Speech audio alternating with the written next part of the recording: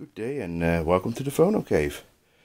Some time back I did a video on a gramophone from Africa, and instead of returning it to factory specs I turned it into the tribe colors that it came with. I restored that instead of going to factory.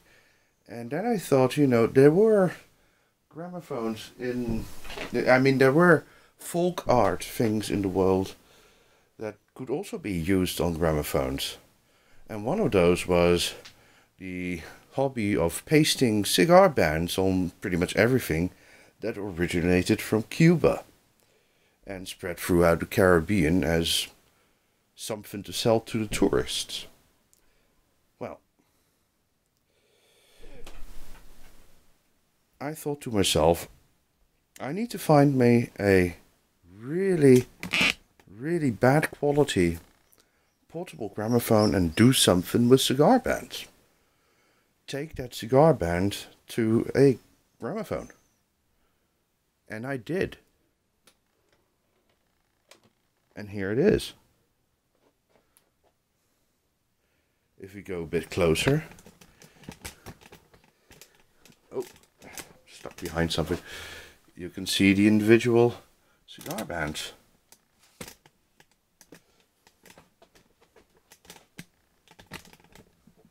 And if I take this thing off the tripod, you can take a look at the lid.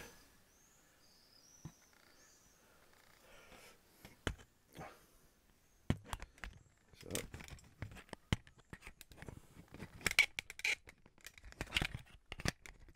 camera doesn't want to film the tripod. Well, there we are.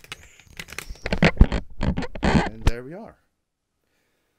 Now, saying this thing was a piece of crap was an understatement. The arm was attached with rubber bands with screws through it, which of course immediately came off the minute you touched them. So I replaced that with thin laminated wood, 3 layers, and then big industrial screws in there that screw directly into the horn. Then the horn was missing its side, so the horn was incomplete.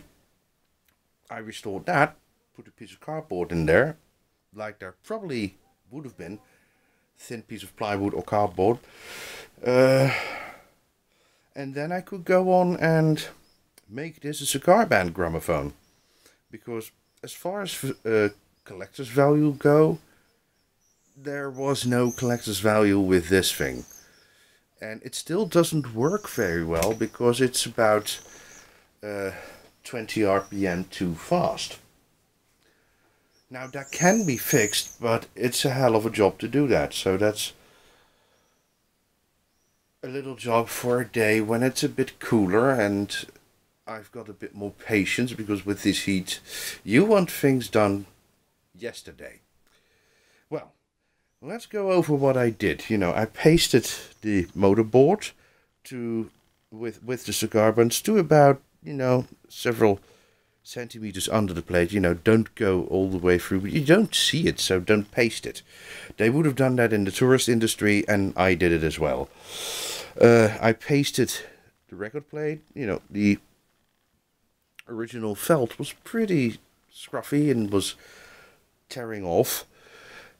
So I thought, I can re-glue that, or I can take the rim of that record and make it look like this. Then I took an old 19th century Chinese coin and glued it on the needle holder. Let's see if we can zoom in on that. There we are. There. I hope that showed that. So that's the cigar band folk art gramophone that I made and that I basically wanted. and I think it looks fantastic. The first idea I had was to do the whole thing, inside and out. But the more I was working on it, I thought to myself, that would go to the state of being boring. Because it would be all the same all over. What I like about this is that you got references of rest. You've got the black horn, the black background over there. Then the exterior is still dark. And it gives it more oomph than if I would have pasted all of it. And I still have enough cigar bands to paste 10 of these machines top to bottom inside out. So there would have been no trouble there. And you know, this is a very interesting thing to do, because it's the first time that I took something existing and changed it to something else in the world of gramophones. Because the African one already had those colors that I later painted it. They had just worn over the span of 80 years. You know, a tribe had got hold of a 102 gramophone, and they used materials they used on themselves to make the thing look prettier in their eyes. And I brought that back to a more newer state. This has never been a cigar band gramophone. I made this up, but this might have existed in the 1930s. Easily. It might have existed in the 1950s, you know, when a kid would have sold this thing to a tourist. But, you know, this thing is a bit of a monstrosity. It like I said, it runs about 20 RPM fast. The original soundbox that came with it was a rather good one. You know, one of those exhibition clones. But I thought, you know, that really doesn't fit on this machine. It's more of a, you know, like this. Bigger soundbox. It has a small horn, and to have a small soundbox on it, it would sound tiny. Well, to play a record on it, I need to play a record on it that doesn't sound immediately smurf on it. So I've chosen a 27 centimeter Odeon because I know they run between 85 RPM and 95 RPM. So at least that's a little bit closer to what it's running now, which is about 100 RPM. Which is, well, that's 78, 88, 98. So it's a bit closer than it would be. Well, let's see how that sounds.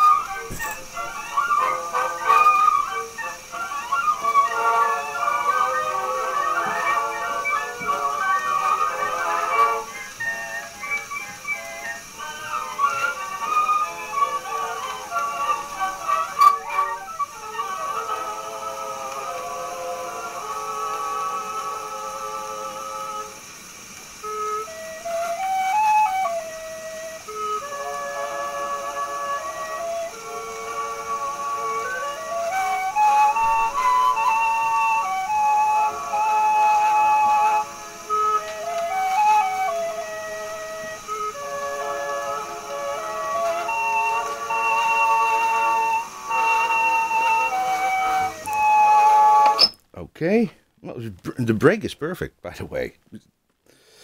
Let's see what it sounds like. You go live over there somewhere with the sound box that it came with.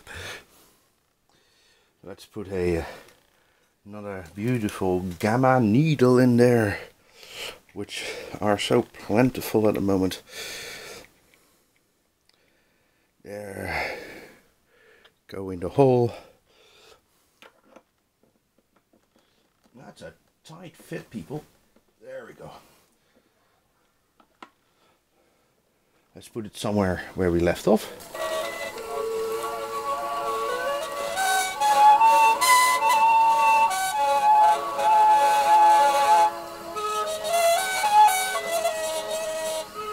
Strange thing, it doesn't make very much difference in volume.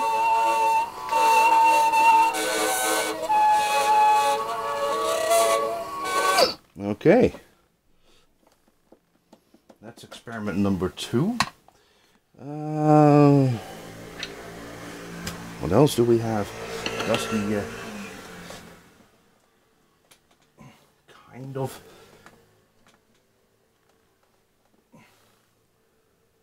that's a bit too tight. Doesn't want to fit. Pity. Maybe the HMV clone. Ooh, that's swivelly loose.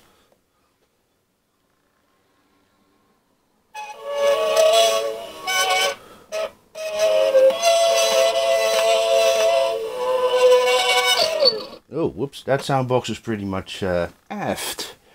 And, you know, it's one of those that is unopenable.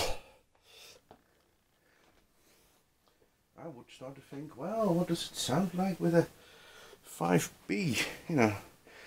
But, you know, it gives the general idea. Where did I put the damn thing? No, that's not it. No, that's not it. No, that's not it. Yeah, that's it.